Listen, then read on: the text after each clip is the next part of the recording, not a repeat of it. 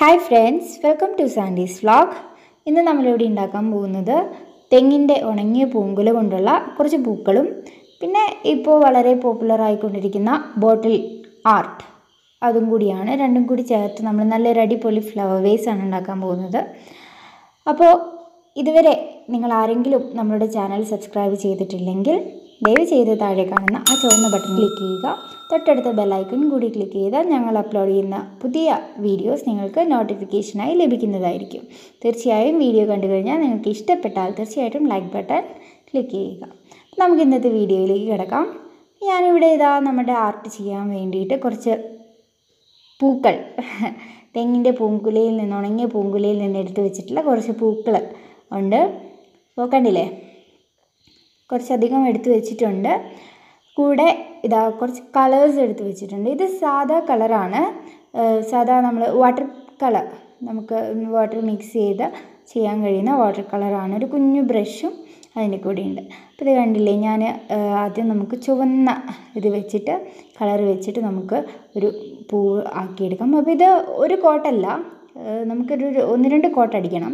ഞാൻ first coat വെച്ച് അടിച്ച് കഴിഞ്ഞ് അതൊന്ന് ഉണങ്ങിയതിന് ശേഷം മാത്രം നമുക്ക് സെക്കൻഡ് കോട്ട് അടിക്കാമെന്ന് വിചാരിച്ചിട്ടാണ്. അപ്പോൾ ഇത് ഈ ഒരു പൂവിൻ്റെ നടുഭാഗത്ത് ഞാനിത് മഞ്ഞ കോമ്പിനേഷനാണ് കൊടുക്കാൻ ഉദ്ദേശിച്ചിരിക്കുന്നത്. അപ്പോൾ ഒന്ന് ബ്രൈറ്റ് കളറും ഒന്ന് കുറച്ച് ഡൾ കളറും അടിക്കുമ്പോഴാണ് എപ്പോഴും, ഇപ്പോൾ നമ്മൾ കോമ്പിനേഷൻ ഡ്രസ്സ് എടുക്കുമ്പോഴും അങ്ങനെയാവില്ലേ, ഒന്ന് ഡാർക്കും ഒന്ന് കുറച്ച് ലൈറ്റ് കളറും ആയിരിക്കും. അപ്പോഴായിരിക്കും അതിൻ്റെ ഒരു ഭംഗി എന്ന് പറയുന്നത്. ഞാനിവിടെ യെല്ലോയാണ് അതിൻ്റെ അടിച്ചിരിക്കുന്നത്. കുറച്ച് നല്ല വൃത്തിക്ക് സൈഡൊക്കെ നന്നായിട്ട് ചേർത്ത് ചെയ്തെടുക്കുക. നമുക്കത് ഒരു കോട്ടും കൂടി അടിക്കണം.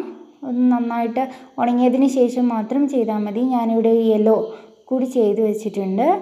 യെല്ലോ ഫ്ലവർ പ്ലസ് അതിൻ്റെ ബ്ലൂ ആണ് കളർ കോമ്പിനേഷൻ കൊടുത്തിരിക്കുന്നത്. ഇത് ഞാൻ അടുത്തത് ബ്ലൂ കളറാണ് ചെയ്യുന്നത്. ഇപ്പോൾ ബ്ലൂവിൽ ഫസ്റ്റ് കോട്ടാണ് അടിക്കുന്നത്. അപ്പോൾ നിങ്ങൾ വാട്ടർ കളർ മിക്സ് ചെയ്യുന്ന സമയത്ത് അധികം വെള്ളമാക്കരുത്. അധികം വെള്ളമാക്കി കഴിഞ്ഞ് ഇതിൽ നിന്ന് അധികം ഇങ്ങനെ ഒലിച്ചു പോയിക്കൊണ്ടിരിക്കും.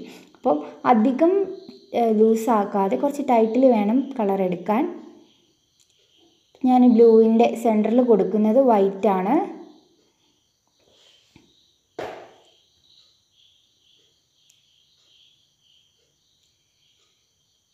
വൃത്തിയായി സൈഡൊക്കെ ക്ലിയർ ആക്കി എടുക്കുക. അതിൻ്റെ ഒരു പെർഫെക്ഷൻ കിട്ടണമെങ്കിൽ നമുക്കങ്ങനെ ചെയ്യണം.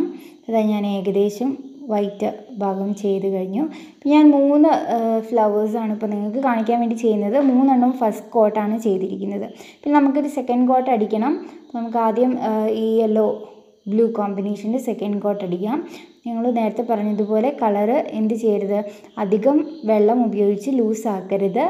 കുറച്ച് കട്ടിയിൽ തന്നെ എടുക്കുക. അപ്പോഴേ നമുക്കതിൻ്റെ ഒരു ഇടയിൽ കണ്ടില്ല, ഒരു കറുത്ത പോലെയുള്ള അതിൻ്റെ വരകളൊക്കെ കാണുന്നത്, അതൊക്കെ ഈ ഒരു കുറച്ച് കട്ടിയിലെടുത്താൽ മാത്രമേ ഇല്ലാതെയാകുള്ളൂ. അപ്പോൾ അങ്ങനെ എടുക്കുക. സൈഡ് ഭാഗങ്ങളിലൊക്കെ നന്നായിട്ട് എത്തിച്ചു കൊടുക്കുക, ഉള്ളിലേക്കൊക്കെ എത്തിച്ചു കൊടുക്കുക.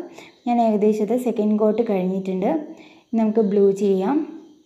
ഇതുപോലെ തന്നെ സെക്കൻഡ് കോട്ട് ബ്ലൂവും നേരത്തെ പറഞ്ഞ അതേ കൺസിസ്റ്റൻസിയിൽ എടുത്ത് പെയിൻ്റ് എടുത്ത് മൊത്തം ഡബിൾ കോട്ട് ചെയ്യാം.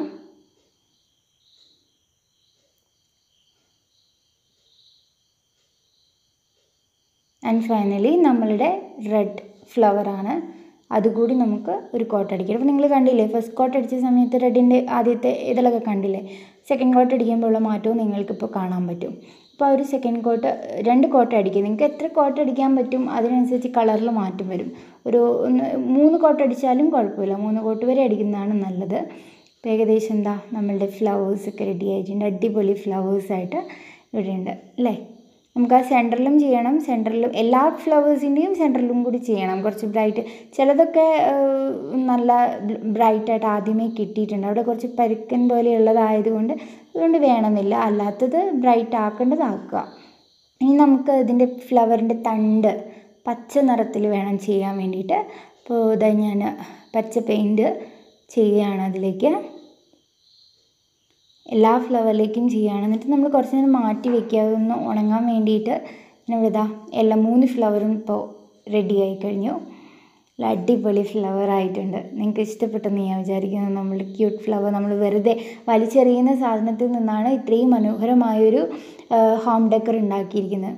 നമുക്കത് ഈ ഒരു ഫ്ലവർ പ്ലേസ് ചെയ്യാൻ വേണ്ടിയിട്ട് നമുക്കൊരു ബോട്ടിൽ വേണം അല്ലേ, ഫ്ലവർ വേസ് വേണം. നമ്മളതിന് വേണ്ടിയിട്ട് ഒരു ബോട്ടിൽ എടുത്തിട്ടുണ്ട്. ബോട്ടിലിൽ മഞ്ഞയാണ് ഞാൻ ഉദ്ദേശിച്ചത്, മഞ്ഞ പെയിൻറ്റ് മൊത്തം അടിച്ചിട്ടുണ്ട്. ഏകദേശം ഞാൻ നമ്മൾ ഫ്ലവറിന് ചെയ്തതുപോലെ തന്നെ 2 കോട്ട് വെച്ചടിച്ചിട്ടാണ് ഈ ബോട്ടിൽ ഇങ്ങനെ ആക്കിയെടുത്തേക്കുന്നത്.